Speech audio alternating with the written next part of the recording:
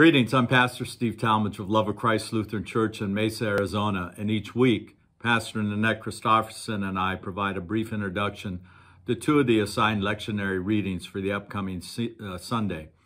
In this video, I'm going to present a brief look at the Old Testament reading for Sunday, January 23rd, 2022. It's a brief look at Nehemiah chapter 8, verses 1 to 3, verses 5 to 6, and verses 8 to 10. The sections, the verses that are left out, you're invited to read the whole chapter of chapter 8, are just a bunch of listing of names that the lectionary writers felt weren't essential to the message that they're trying to convey. So, background, a little background and date. Scholars have dated the completion of the writing of Ezra and Nehemiah around 330 BCE. However, the events described covered the period of 536 to about 444, 442 BCE, following King Cyrus's edict to allow Israelites who were exiled to their descendants, to return and rebuild the city of Jerusalem. I presented a little timeline here so you can see what's going on and see that this was not a quick process, but it was over decades. The book in the Bible, in the Jewish Bible, was originally Ezra, Nehemiah. Both books record the fulfillment of God's promise to restore Israel to her land after 70 years of living in exile in Babylon. This was accomplished through the help of three Persian kings, and there will not be a spelling test. Cyrus, Darius, and Artaxerxes, as well as Jewish leaders, Zerubbabel, Joshua, not Joshua, the book of Joshua, but this is a different Joshua, Haggai, Zechariah, and Ezra. Cyrus overthrew the Babylonians in October 539 BCE. Cyrus then issues a decree for all subjected people to return to their homelands in 538 BCE. About 50,000 Jews chose to venture back to Israel under Zerubbabel, and then the foundation of the temple was started, was built, was laid. But construction of the temple wasn't completed until about 515 BCE, during the reign of Darius. Who was Nehemiah? Nehemiah was a cupbearer to King Artaxerxes I, Persian king. This was a position of great responsibility. The purpose of a cupbearer was to taste the wine served to the king to prevent any poisoning. Cupbearers often became influential advisors, personal confidants to the king. He responds to news of the wall of Jerusalem still not having been rebuilt, leaving the newly constructed temple and inhabitants vulnerable. So, Nehemiah gains permission from King Artaxerxes to return to Jerusalem. Nehemiah brings tremendous leadership and administrative skills, having worked in the king's court. In fact, the scriptures record the walls are rebuilt in 52 days. So it shows you the value of having good administration and good leadership as spiritual gifts. Nehemiah gets appointed governor of Judah. And again, scripture reveals that Nehemiah was a person known for humility, integrity, loyalty, energy, piety, and unselfishness. Boy, aren't those qualities we'd love to have in all of our leaders? Context. Ezra comes before Nehemiah. Ezra comes first. He is a priest and he is a scribe. He brings a difficult word in response to the returning exiles who have chosen to marry and have children with non-Jewish people in the area. Canaanites, Hittites, Perizzites, and others. Orders were given to divorce their wives and remove wives and children from the community. The basis of this action was in response to foreign brides and foreign gods were the reason for the destruction of Jerusalem, the temple, and the resulting exile. So you can imagine, the response to an order like this. But you also can understand that those in leadership of the group returning and rebuilding do not want history to be repeated. They don't want to see what happened following Solomon and all his foreign brides, and then the listing of kings and Chronicles who allowed the toleration of foreign pagan worship to take the place of the worship of Yahweh, or to even be promoted above the worship of Yahweh. Controversial, not without pain, heartbreak, hardship, but this is the context, and some would say it's pretty harsh. The covenant of God is being reestablished with this group of returning exiles. They come, and it's like we got to reiterate what God's covenant was to our ancestors and our response to that covenant. In the covenant, in the renewing of the covenant, we have the reading of the Torah, the books associated with Moses, where the law of God has come out of, particularly the Ten Commandments, and then the succeeding 613 laws that get developed out of that. You have the response of the people.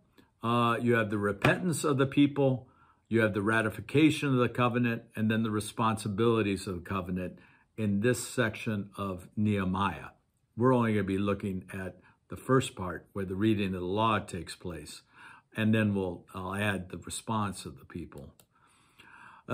Nehemiah 8, 1-3. They gather on the first day of the 7th month, which today we call Rosh Hashanah, the fall new year for the Jewish people, which is followed by Yom Kippur.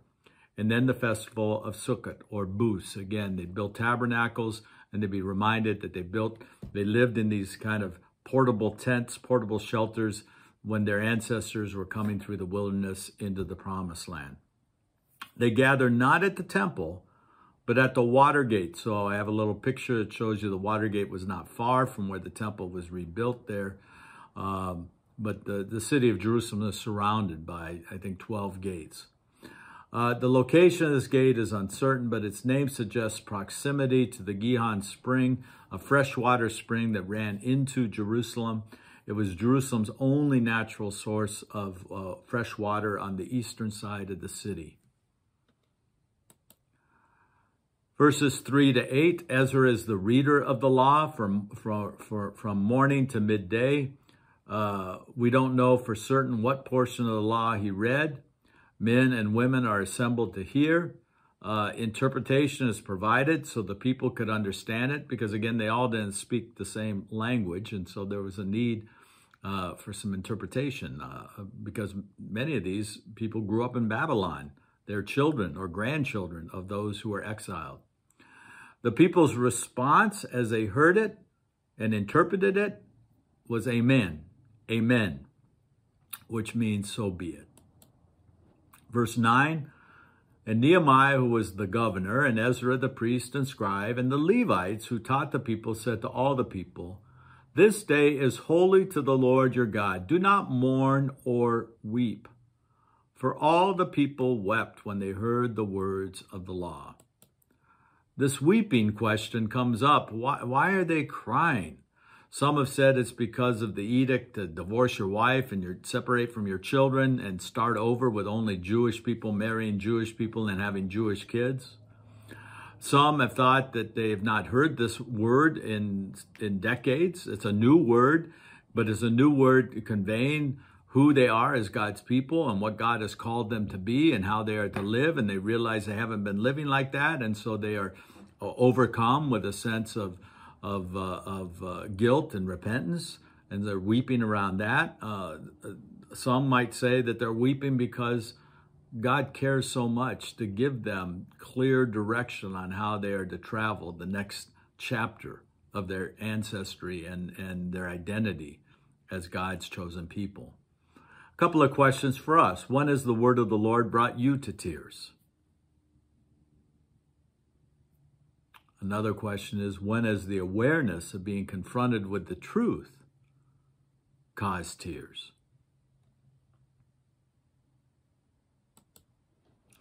Verse 10, then he said to them, go your way.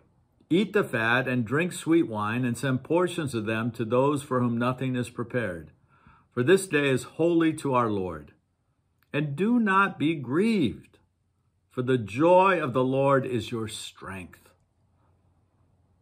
Again, we have a hard time understanding or appreciating the history and context. Unless you've been a refugee, unless you've been forced off your land, forced out of your country, forced into a foreign country and have to live under their rules, to only be able to come back home again. You also, most of us have not been in a situation where we've been separated from our loved ones forcibly by religious decree or government orders. But that's not the case even today around the world. So there's a lot of emotion tied into this. Most of us are probably thinking, how on earth did these people listen for, 3 to 6 hours to Ezra read from the Bible when we struggle with our attention spans being so short? But they listened and they heard and they were overwhelmed. But the leadership is saying, wait, this is good news. This is an opportunity to be reminded that God is with us. God is going to renew us and use us to be this blessing to the world that he meant for our ancestors, Abraham and Sarah, and their descendants to be. We have work to be done, not just building the city and temple. We have a mission, and that is to be a blessing to the world so that others might know the love of God, the care of God, the presence of God, and that the Lord is our strength. And this is a time to celebrate. So we see here orders to go and celebrate. Go have some fun. Go share what we have here out of the abundance that's been shared in offerings and thanksgiving. Share the food, share the drink, share the joy. We have responsibilities tied into this covenant renewal. The people are to keep and observe all the commandments of God. They are to not marry non-Jews. They're to keep the Sabbath and holy days free of commercial activity. Some of us grew up with blue laws where everything was closed on Sundays and Wednesday was always church day. Those days are long gone, and we live in a 24/7 economy. But in the day of Ezra and Nehemiah, they were concerned that people were so fixated on the marketplace and fixated on making money and doing commerce that they couldn't find time to honor and revere God and to rest and renew their spirit and soul by observing the Sabbath. To observe the sabbatical year, 6 years, work your fields, store up your goods, and on the 7th year, you let the land lay rest.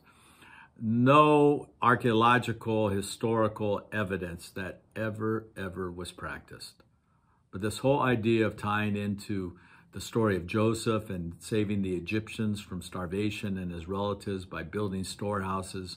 And the whole idea is recognizing that there's times when we all need rest, and the land needs rest. Our livestock need rest in order to be renewed. And then finally, to support the temple financially. We have the Levites here, we have priests, we have this massive building program that just got completed, and the responsibility to support the institution of Judaism and those who work in that institution to make sure that it stays functioning.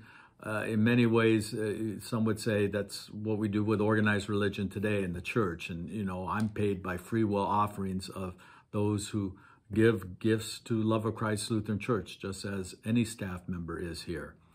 But there's a sense that we do this because we have a vision and belief that having a place to worship, a place to gather and learn and grow, to carry out our faith to the world is important. So, as you think about Nehemiah and Ezra, you can't really keep them apart. It's a historic time of God restarting what was removed and destroyed, rebuilding and renewing the people with his commitment, God's commitment, to be their God. And the invitation is extended. I want you to be my people. And that invitation is given to you and me in our baptism. And that invitation is given to us every day. I hope this helps you prepare for this upcoming Sunday worship. God bless you.